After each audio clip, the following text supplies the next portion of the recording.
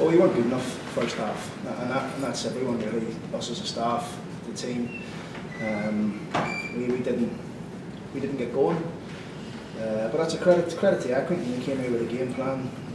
It worked. Our game plan, we didn't get the grips with it in the first half. Hence why we had to change at the half time and try and have a go. But it's always easy when you're 2-0 down. You have to have a go. You have to have a response. We've seen that Sunderland done. Friday night was it, whatever it was. We responded, but tonight, we had chances to get back into the game. We didn't take them. I was disappointed. We've got to remember they were 15th for the league last year. The stage fighting to stay up in this league. We've turned a corner. We're 2 games away from getting to the playoffs there. So the group need to stick together. The fans need to stay with us.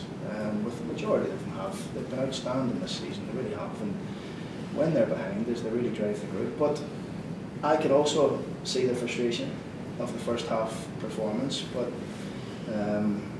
the boys are hurting down there. They really are. So we need to pick them back up. When we win together. When we lose together. That's it. And that's what I mean by that. It's not about we win and the players are great and we lose and the manager's rubbish. We're all together. That's the way it is and has been from the start of the season. And it will continue like that. We've got a very, very tight-knit group in there, including the staff. And we all take responsibility, myself, my staff, the players, when we lose a game, and we all have to go and put it right.